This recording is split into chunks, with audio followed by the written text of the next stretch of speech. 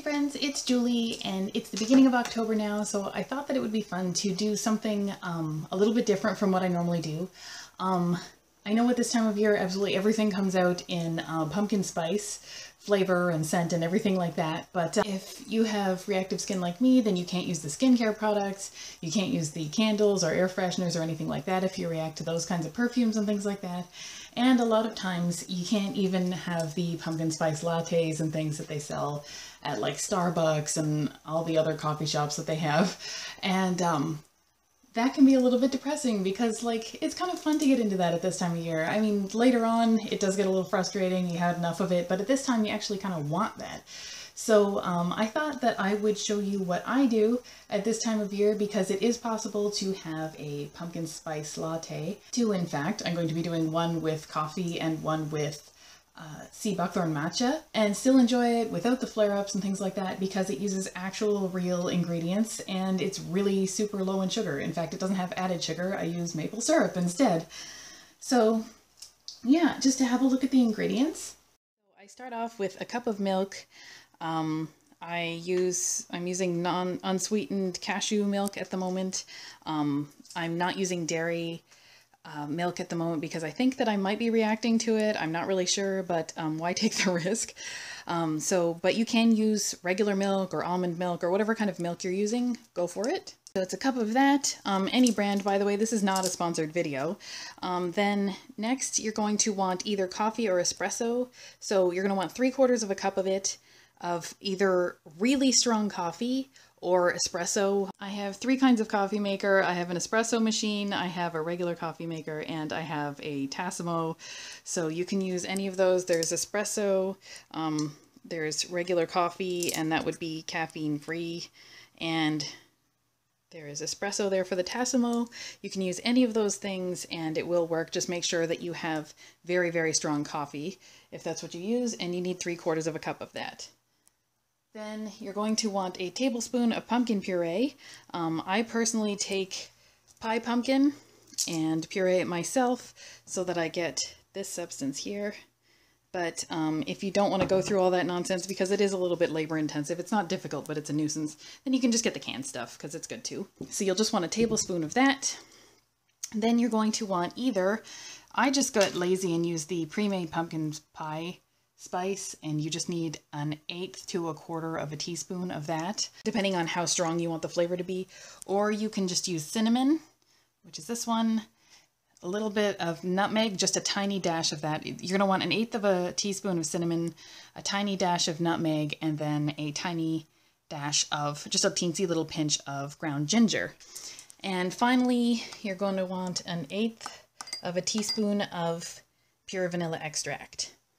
And this is actually another thing of cinnamon for the dusting on the top at the end. Oh, and for sweetener, I use pure maple syrup.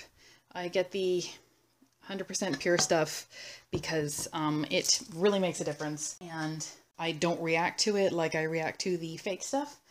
And for that, I use 1 teaspoon. But if you want something a little bit sweeter, then you can go ahead and use a little bit more. I don't tend to like things super, super sweet. So then all you have to do is heat up all the ingredients in a saucepan and wait till it gets quite warm. You don't want to boil it or anything like that. You'll just end up scalding it.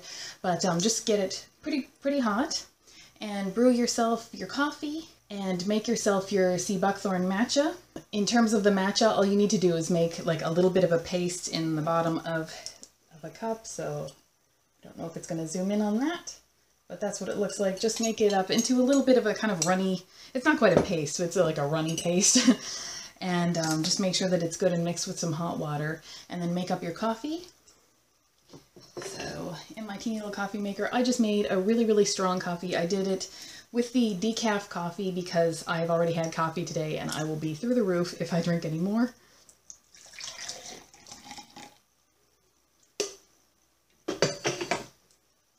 So then you take your coffee and you take your latte mix.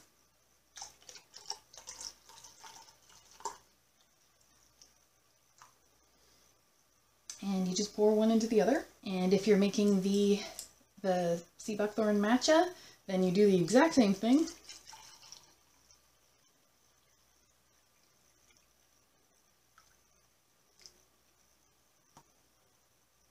And once you're done, I have this teeny little whisk. I like to give it a little bit of a stir to make sure it's all really mixed up, but also to give it a little bit of a bubble on the top, because while I do have an espresso machine over there, I don't feel like using the frother. It's a total nuisance, and then you have to clean the thing off, and I'm just that lazy. So if I'm already going to the effort of making this all myself and using the stove, I may as well just use the little whisk.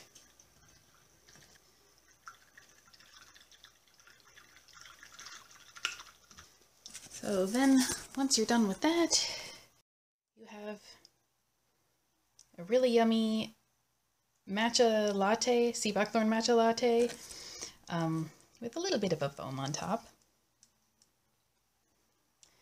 You have one delicious pumpkin spice latte. So good. Oh my goodness. Wait until you try this. Finally, the last touch that I like to do, as I pointed out before, I've put ground cinnamon into this. This is actually a salt shaker. Since I don't use salt on anything, I use the shakers for my salt and pepper for other spices. It's actually really convenient. So I just take the cinnamon and just tap a little bit on the top. You don't need too much because there is some already in there, but it's kind of nice to add the little bit of extra because I personally really like cinnamon, and incidentally it's an anti-inflammatory, so it's good for your skin. So yeah, that's all there is to it. It's super fast. Even though there are, you know, a handful of ingredients in there, you just throw them all in a pan and whisk it up. It's incredibly quick. It's incredibly easy.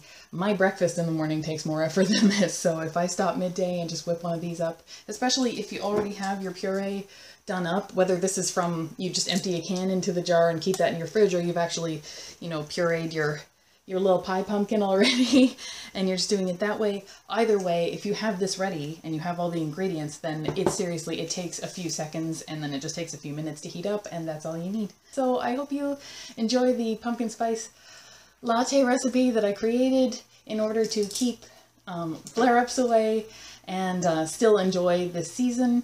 And yeah, so if you do actually make this, or you intend to make this, let me know in the comments. Let me know what you think.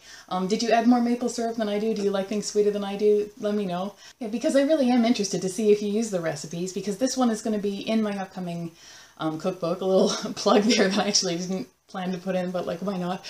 Yeah, it will be in recipes for a Rosy Life. But for now, I hope you enjoyed this one. And I hope you enjoyed this video. If you did, please give it a big thumbs up. And if you want to see more recipe videos like this, or the rest of the other types of videos that I normally make, I hope you'll subscribe to my channel. I make new videos every Sunday and Thursday. Other than that, I will see you next time.